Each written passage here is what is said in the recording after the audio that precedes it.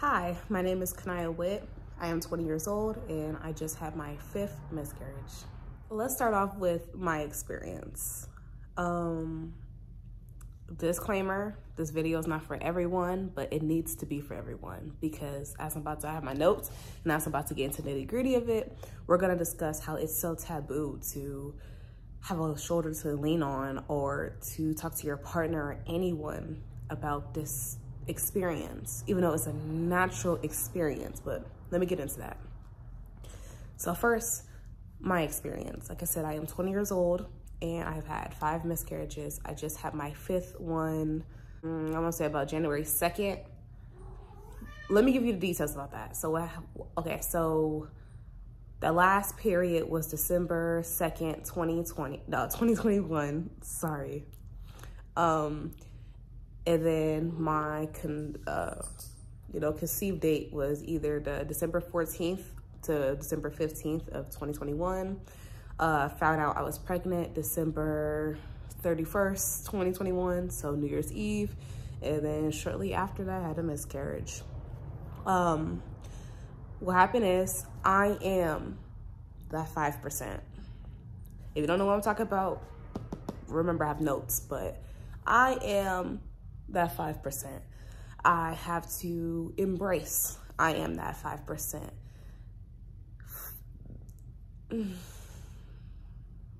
This is new for me too. We're going through this together. Okay.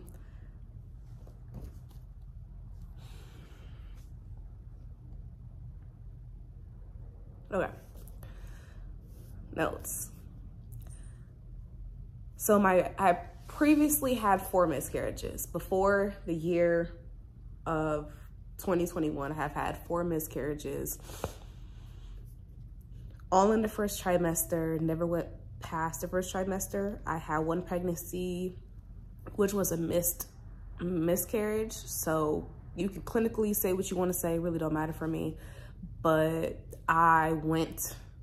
my body went to the 12th or 13th week of pregnancy. So basically I just touched the 2nd trimester type situation, but that child didn't.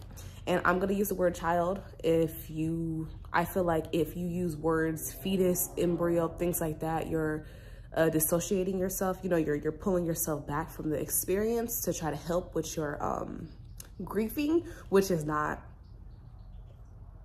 a positive thing. It's not healthy, but you can grieve the way you want to grieve, but they were children, they were babies. It was just not their time. So like I said, I've had 4 miscarriages.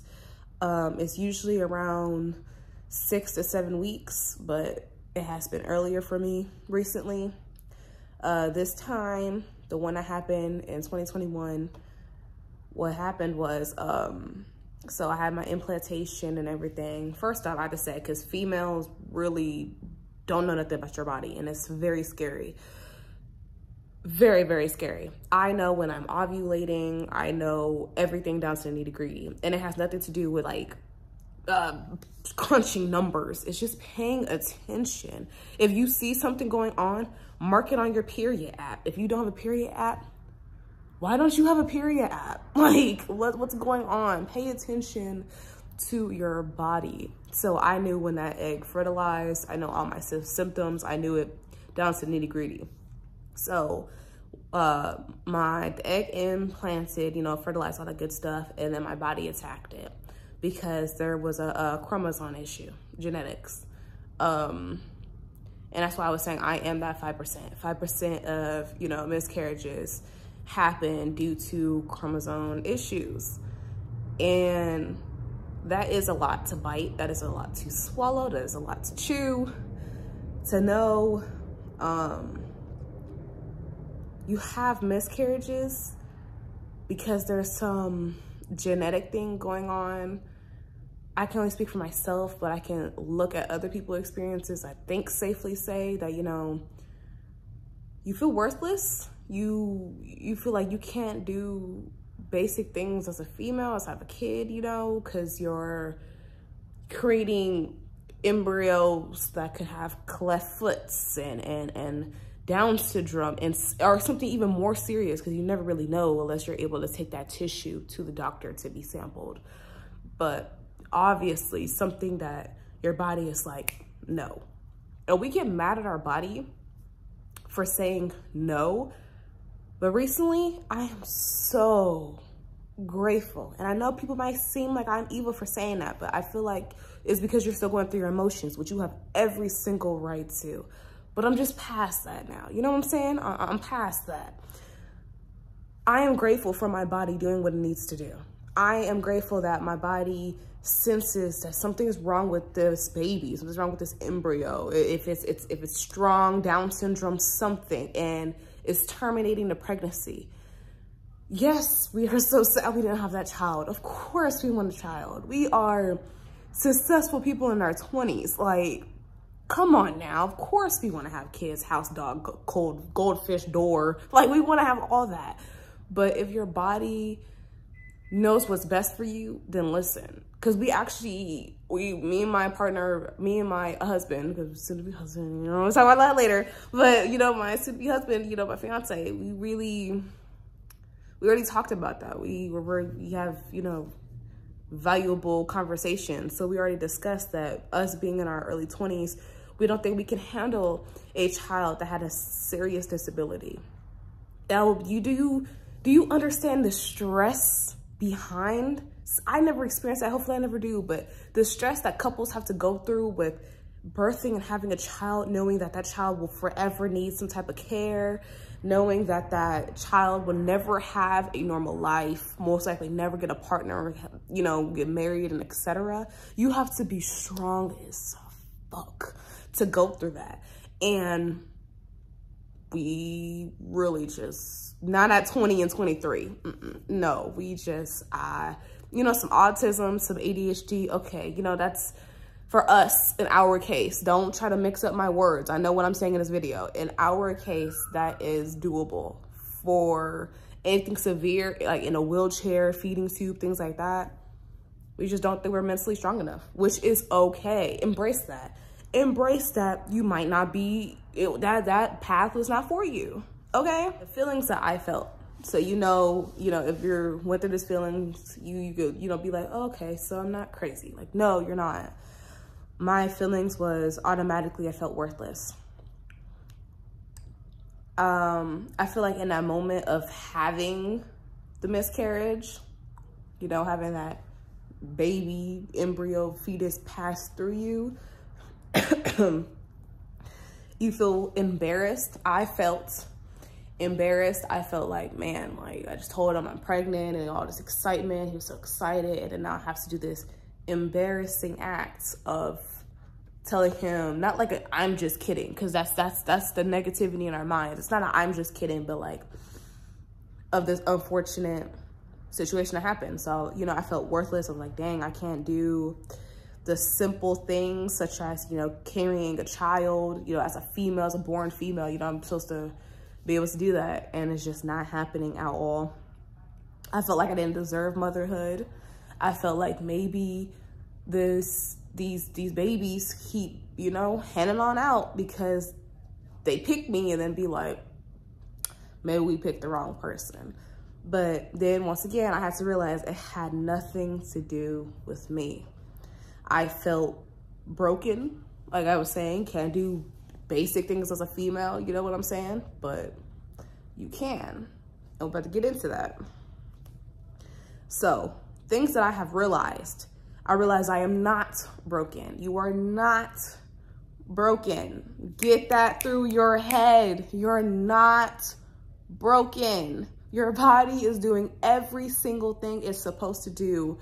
Doesn't matter if you want it to do it or not. Your body is literally being perfect, doing what it's supposed to do. Your health, it's supposed to terminate something that would put the mother at risk, put the mother and the body at risk of dying, getting sick, hardships, anything.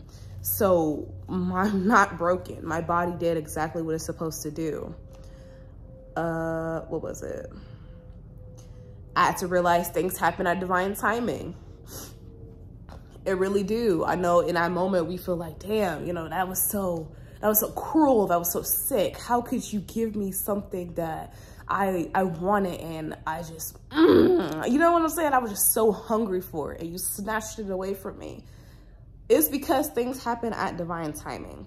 And you also always can't blame the universe, your God, spirit guides, all that. I remember, gotta be sensitive in the conversation. So anything and everything that you worship, believe in, don't, whoever, Barney didn't give you this pregnancy and take it away to be cruel. You gotta remember, like, for ourselves, we don't use protection at all. At all. Like cream pies 4 or 5 times a month, because we're young, we're gonna do what we want to do, and we have the agreement in our relationship where it happens, it don't. We don't stress about it. We don't look at the temperature, ovulation test. No, if it happens, it don't. And when it do happen, I only get pregnant about absolute max twice a year, but no, usually over the years I notice it's just once a year. Once a year I will get, you know, a fertilized egg, and it just don't happen. But yeah, you can't always blame, you know, higher beings. It's their fault if you wasn't taking the necessary steps, which I'm about to talk about, the necessary steps when it comes to pregnancy. So if you didn't take the precautions, you know, before, or you're not avoiding the pregnancy, whatever, you can't blame nobody but yourself, babe. You can't.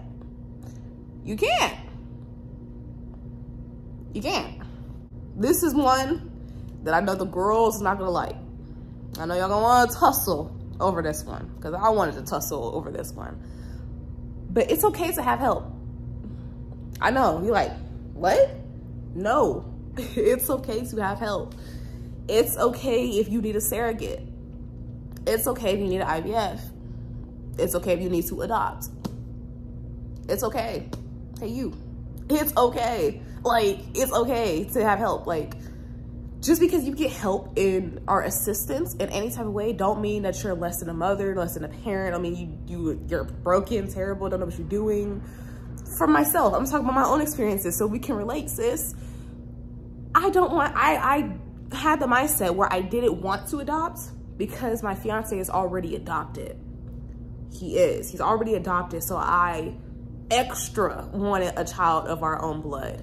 And not even just that, it's also because I want my water birth. I want my breastfeeding. I want my maternity photos and all that stuff. I want that first half experience. You remember, I got 18 years with that kid, man. 18 years and beyond. But that first little half, I just didn't want to let that shit go. I want to push that baby out. I want to roar during my ring of fire. Like, you feel me? Like, I want to cradle my partner while the doula is behind me trying to catch this baby. Like, I want my experience. But if it can't happen, it can't happen.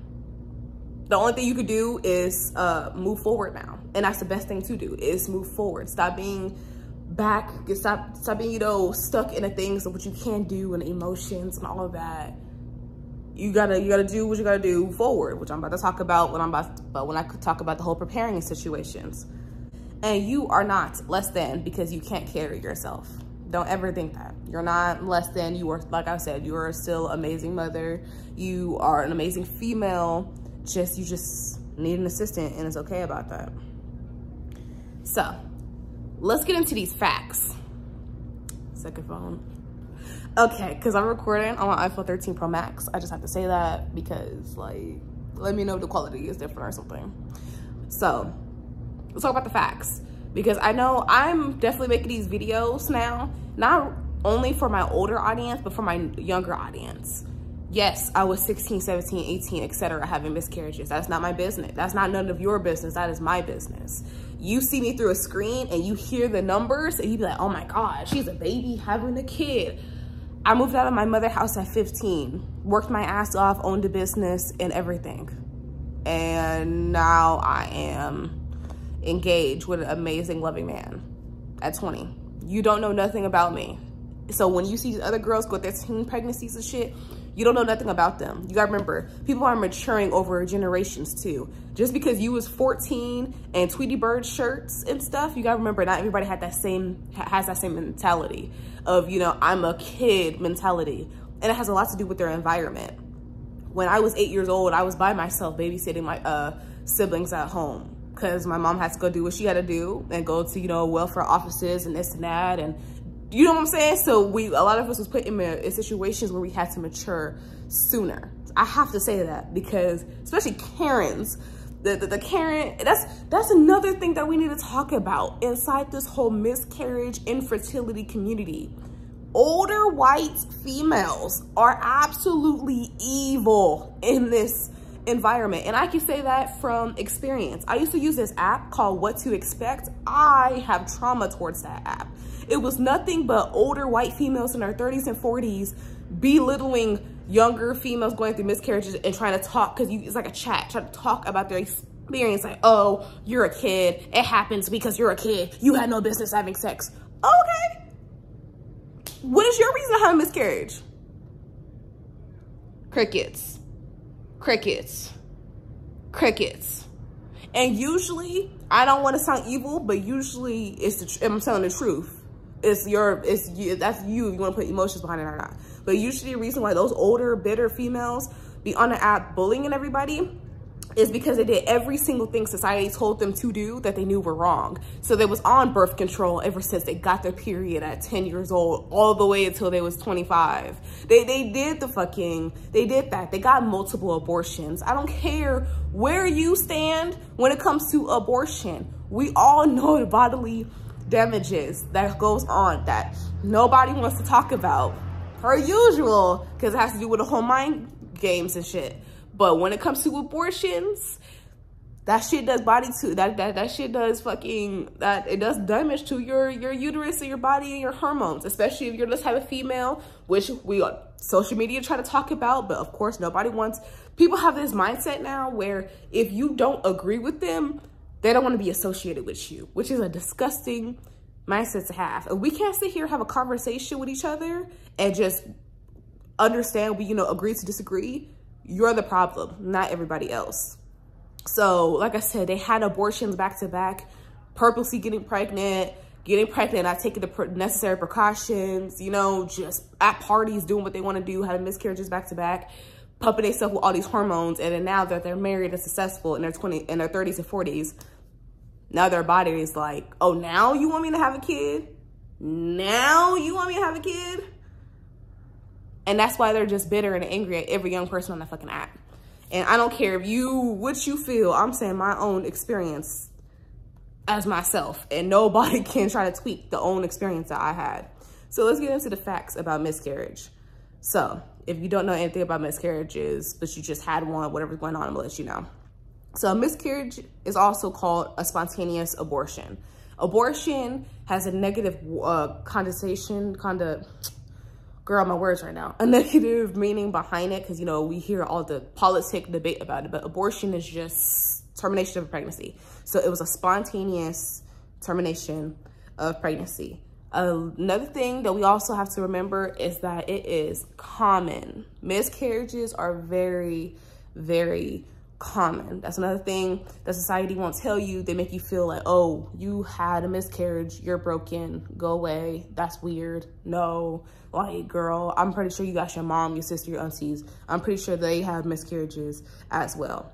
So the spontaneous loss of a woman's pregnancy before the 20th week, that can be both physical and emotionally painful. So the most common types of pregnancy loss, miscarriages, often occur because the fetus isn't developing normally. That's what we was just saying. You're the 5%, you the 5%. Yes, I gotta tell you, better talk about this because there's a lot of emotions in this and I gotta do this, gotta do my light work. But fetus wasn't developing normally, honestly. And you gotta remember, take your emotions out of it and take the whole guilt trip and I'm terrible. Honestly, take the emotions. What would you have done as whatever age you at? Don't matter if you was 16 to 58. If you would have gave birth to a baby with two heads, and I'm not being funny. You don't see me smiling. I'm being serious. It's a serious question. I do some shadow work right now. If you had a baby with two heads, how would you feel about that? Do you have the proper medical for that child? Medical as an insurance? Is this Medicaid out here, child? they don't really care unless you dying. So do you have the money for that kid? Do you have the mental for that? Do you? If your baby came out right now with the whole, but people keep forgetting is real, the genetic mutations, as in, you know, the cyborg, one eye, sealed mouth, no ears, how would you feel about that? And I'm actually happy that my body and other people's bodies are starting to catch up to the genetic defects in terminating the pregnancies. Because back in the days, they used to, that's where all these babies is on display. They used to, the body used to let them have that baby with 4 arms and 2 heads. And I feel like the most sad cases, in my own opinion, is where all their, I don't know what words you want to use, but all their like nose, mouths, ears, eyes are all sealed shut because it has skin over it, because that's how it grew. Baby can't breathe, it's gonna suffocate. Like, that baby have a terrible death. The freaking only probably max like hour it was alive out of your womb. You gotta remember, things happen for a reason. And this is what's so taboo about society that we want to talk about, but we need to talk about it. Like, because if not, we all gonna have to just be sitting here with our mental health crisis. Hey babes, I completely understand that this conversation can really be a toll on your mental health and everything that you got going on. If you need a break, take this as your break. Go ahead and pause the video, go have some water, go cry, go write, go do what you gotta do. But just come back to finish this video, because I promise everything gets better. 15 to 25% of all pregnancies end in miscarriage. Now, when you hear that, I know I use that mindset too. 15 to 25%, that's not nothing. That's like somebody say, hey, there's a 50% chance you might choke. Like, girl, 15 out of 100, that ain't nothing. When it comes to important things like medical, that 50% is huge. That people don't understand that. Those little percentage are huge. Now, only 5% of women will have 2 or more miscarriages. I know a lot of people don't really tell you this, or they tell you in a very negative way, but just because you have 1 miscarriage or a stillbirth, you do have a strong chance of having a normal pregnancy after that. But there is only 5% of females that will have 2 or more miscarriages. I am, Kanaya Witt, 20 years old. I am that 5% of females. I have had 5 miscarriages, all due to chromosome and genetic issues. The embryos was not developing correctly. Now, with that being said, if you're a female aged to 35 to 39, your percent of miscarriage is 25%. Once again, some people might feel like that's not high. When it comes to medical, that's high. So, the chances of miscarriage. First pregnancy, there's supposed to be only 11 to 13% of miscarriage. No, it's not 50-50. I feel like if it was a 50-50 chance, I'm pretty sure a lot of females would even just stop having sex, because that is very scary, just playing Russian roulette. After your first miscarriage, it goes from 14 to 24%. After your second miscarriage, it goes to 24 to 29%. And for myself, after 3 or more miscarriages, the chances of miscarriage is 31 to 33%. And I'm smiling because I'm smiling through my pain. I am strong and I'm gonna get through it, which we're gonna talk about at the end. 33% chance. Having a pregnancy and 33% chance of that pregnancy failing is huge. It's huge. So a lot of people would even take that chance, but I'm gonna take that chance the proper way, which I explain at the end. So yeah. Up to 80% of the time, a miscarriage in the first trimester is a chromosomal problem with the embryo. Thus, a woman's body is working correctly when she miscarriage. Once again, if your body senses that baby is growing 2 heads, you can't get mad at your body for doing what it's supposed to do. You can't. It's not It's not reasonable. It's not logical. It's not. So I'm gonna talk about some more facts about the miscarriage, and then we're gonna talk about what we could do after that. So some more facts that you need to know, especially I feel like not the most important one, but the one people forget or just simply don't know of to begin with is the pregnancy after miscarriage. So few causes of miscarriage can be PCOS, advanced age, which is that 30 and up club, hormonal problems, bad lifestyle. Yes, that means jacuzzis, backflips, drinking, bad lifestyle, untreated illnesses, any illnesses, uncontrolled diabetes. People with diabetes, I know you guys got it really tough because the whole insulin problem and a baby having too much insulin can be deadly. Uterus abnormalities, that means double uterus, things like that. I'm like, it's a lot that can go on. Some few infections and stress and depression. People don't think stress and depression can cause that, but it can, because your mental, everything that goes on in your brain has to do with chemical reactions. So that chemical reaction going everywhere, doing everything it's supposed to do and hurting that baby. So now we're gonna talk about the precautions and things you could do after you have this miscarriage, right? You're following? So after we have a miscarriage, talk about your experience. Talk to your mom, talk to your sister if your family's not toxic, and talk to a friend and be like, you know, hey, I'm sad. This is what I'm going through. Please don't expect them to have a magical answer, because a lot of them have never experienced this to begin with, so they don't know what to say. But just talk it out. If you don't want to talk about it, you feel so clamped up, write it out. Be like, yeah, I feel worthless, but I'm not. That's my odds. That child had birth defects and my body is a machine, so it did what it had to do. Self-care. Go take a bubble bath. Go out. Go put yourself first for a week or two at least. Put yourself first. Make yourself breakfast and do those extra steps. Today, I had oatmeal with beautifully cut up strawberries. Sounds so small, but think, when is the last time you made yourself French toast with powdered sugar, with syrup, with raspberries on top? When did you do the 9 yards for yourself? Yeah, you had pancakes, but like, did you make it pretty? Did you make yourself excited for it? You got dressed yesterday, but did you put on your favorite color lipstick? Did you put on your favorite color perfume? Your favorite perfume? Why not? Because you're not putting yourself first. And this is the last one. Prepare for your body next time. People feel, and I know I've been there, done that. Like, I don't want to sound like a vet of miscarriages, but in reality, yes, I have had 5. I'm here to help you. I'm here to do light work and bring light to your life. People forget to tell you that you can prepare for the next time. They think it's just, you had a miscarriage, you're sad, you're crying, and now that's it. No, girl, get out of that. Prepare for the next time, which I'm going to prepare my body for the next time. First thing you could do, blood tests. A blood test is usually suggested to detect any underlying problems with your hormones or immune system.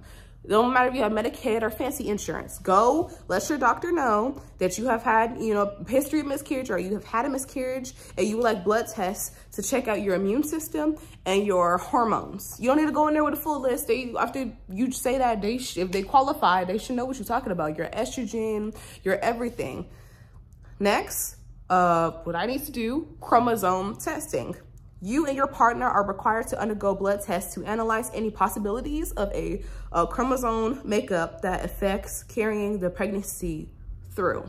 Like I said, I have never been past the first trimester. Never. So that's what me and my partner need to do next, is our chromosome issues. Our chromosome tests is to figure out what's going on. Third thing you could do, because it's a list, pay attention. Ultrasound. An ultrasound helps to know the condition of your cervix and the uterus, which is important because the cervix is a tunnel, and it is supposed to, you know, harden and plug up with mucus so nothing goes in and out. But if something's going on with your uterus, your cervix is too short, or etc., that can cause some issues. Like I said, with your uterus, if your uterus lining is too thin or too thick, the egg may not be able to implant correctly, which is causing it to grow incorrectly. And if you have a double chamber uterus, which is literally having a wall in between your uterus, so you now have 2 of them, that can cause issues as well. So it is done either internally or externally, depending on the circumstances. What they're talking about is the ultrasound machine. They can put it up your, I'm about to be immature, like not immature, but I was about to like sugarcoat it. We're adults. If you're having sex, you're an adult. Sorry, it's just how the world works. So if they're putting the ultrasound stick machine in your vaginal cavity, so they'd be able to see that the bottom portion better, or they could put it on the typical one on top, so they could just see like the full, like looking at the water type situation, just like the fullness of it. 4, I can't say this word. I'll put this stuff up here to begin with anyway. So this is done to examine the health of your fallopian tubes and urine system. Okay, so I know what they're talking about. I can't say the word, but I consider getting this test done. Your insurance is most likely not gonna pay for it. You got to pay for this yourself, but you can go to a fertility center and they can get all this done for you. And you have financing options, which I'm going to do. And like I said, yeah, I know you could be like, damn, wow, now I gotta pay money to have a baby. Think about it from a positive light. Now you have, we are in modern days. So now you are able to pay money to have a baby correctly. You know what I'm saying? Because if you do it by yourself, obviously, you know, for me, it's like a 40% chance of the pregnancy not ending correct, of me not getting through my pregnancy, because I'm gonna terminate the pregnancy because of chromosome issues. If I pay, I can eliminate that 40% chance to a 20. And 20 is not as bad as 40, girl. Yeah, 20 is a lot, but it is not as bad as 40. 40 is basically damn if I do, damn if I don't. So this test is, they're putting like a dye water inside your cervix. It's gonna fill your fallopian tubes and your uterus, and it's gonna let them be able to see if there's any clogs or blockage or anything like that. That's what you could, that's the first steps. All those 5, 6 steps, which I just said, that's the first steps you need to do, honestly. Another thing is must-have foods to prevent miscarriage. When I don't take the word prevent to heart, because I'm not gonna be like, oh yeah, it's preventing it 1,000,000,000%. No, but still having lowering some percentage. So, you know, like I said, 40 to 30 to 20 is still so much better. Like, cause that 10% can really make or break your bank. So yeah. Number 1, go for dairy. It's saying daily consumption of dairy products lower the risk of miscarriage by 30%. This is what the doctors are saying. Once again, I'm gonna say my disclaimer too, because a lot of people need to wake up. Don't take the medical system completely to heart. They are humans who read a book, who like know some knowledge more than you, but it's the same books that you can read if you can get your hands on them. With that being said, they're saying data that has been recorded. They're not 1,000,000,000% right. Just like recently they found out that a female was pregnant on her liver. I know people, but your doctor, you say your doctor like, no, that's not possible. The egg will not survive outside the room. No, it happens every day, all day, because they really don't know what the fuck you're talking about besides what they read. What happened with this lady and her fallopian tube, the egg fertilized and instead of floating down to her uterus, it flowed backwards. And how the fallopian tube work is that it's the ovary, and it's like this finger-like situations on the fallopian tube, and an egg went backwards. It floated outside into the abdomen, the fucking your stomach organ area, and attached itself to the liver. So her baby was growing outside of her liver, attached to it, and her placenta was growing inside of the liver. And she had that baby by C-section. That baby was 1,000,000,000% healthy. So like I said, you guys need to get into your herbs and, you know, your own medicine, because doctors can only know so much. They have to, how it works is they have to wait, you know, years of collecting data, crunch that data, and then rewrite the books. And that's why they have to keep going to school to keep learning new things.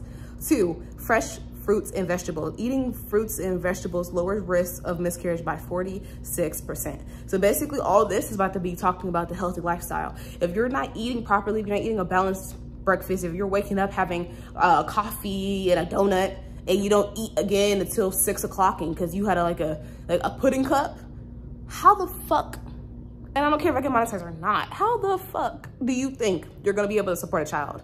Yeah, you only have to have an extra 300 calories, but since you're not having calories for yourself, And you're not even having healthy calories for yourself. So wake up, drink your water. You part of the problem too, babe. Fix it. But it's okay, it happened, but we're going to fix it properly now. 3, have fish and like chicken. Eating fish or chicken 2 times a week lower risk by miscarriage by 15%. You see how I keep saying 15, 46, 30? Use all that and it lowers it drastically. Have eggs. Eating eggs causes miscarriage risk to drop by 30%. Fiber is really important to, you know, get things pumping and get your digestive tract clean so you won't be constipated, and etc. Replacing refined carbohydrates with high fiber foods improves fertility. Next, things that you could do for your next time around. Folic acid. This is really important because it helps the baby develop properly. But this exact vitamin is kind of the most important part, which honestly, if you're not getting it, could be your main culprit of causing genetic issues. It's for their brain and spinal cord development. I'm about to show you the gummies. So I have been taking this vitamin for about 3-4 days now. I like this brand. It's called Ollie. Might not focus. But the Perfect Women's Multi, a powerful blend of vitamins A, C, D, E, Bs, multiple Bs, biotin, and the folic acid. So important for you to have these. You take these twice a day. Those they look like. They stink, but it stinks to me because I don't like the raspberry. I don't like raspberry anything. But you already taking multivitamins is already having your body with the much needed vitamins that pregnancy needs. So for instance, if you're not like me, if you really just don't be knowing that you're pregnant ever type situation, then that you taking eating right and taking the right vitamins is even more important for you, because while you having your day-to-day life thinking you're not pregnant, you could be pregnant and your baby can be there literally not getting any nutrients, not getting anything important that they need, which can cause death, which is, you know, can cause miscarriage. So now you know that. Maintaining healthy weight. That's what we talk about, are the stress and depression, all that. That could tell you that could be a lot for that. If you're having drastic weight, that can cause issues. Overweight or underweight, that's not having that means your body is lacking things or have too much or something, and that's not the proper nutrition for yourself. See, if you hear all this stuff, all of this plays a giant role in each other, and it just goes in a giant circle, back to back to back to back to back, honestly. Fitness. If you're young, yes, you're supposed to be going to the gym. If you're young, there's no way to sugarcoat it. You're supposed to be going to the gym, do some running, some swimming, some something. Laying on a couch on social media all day, getting up to make you a Pop-Tart, that's not the proper lifestyle for yourself. Damn for sure not with you carrying a baby. 4, avoid alcohol and drugs. That's self-explanatory. If I have to explain that during this video, you shouldn't be having kids to begin with. I will acknowledge the marijuana conversation, but that's for my open-minded babe, which that's another video, because people who's closed-minded, I don't have time for that. But if you're open-minded, we can have a debate about that. 5, yoga and meditation. Very important. Yoga is an exercise. If you don't want to go to the gym, do yoga. I look up some Black-owned yoga people all the time on YouTube, actually. Ariana Elizabeth. Not letting you see it, sorry. But Ariana Elizabeth. Her banner says Bright and Salted Yoga by Ariana Elizabeth. She has amazing beginner-friendly, 10 minutes yoga situations, do some meditation. People think even if you're spiritual or religious, it don't matter. You can sit in one spot, clear your mind, ignore all the background noise, and have some type of frequency music going in and just relieving stress. That has nothing to do with your God, Jehovah, Allah, Jesus, McDonald's. It has nothing to do with nobody. People got to understand spirituality is not a religion, it's a lifestyle. But I understand.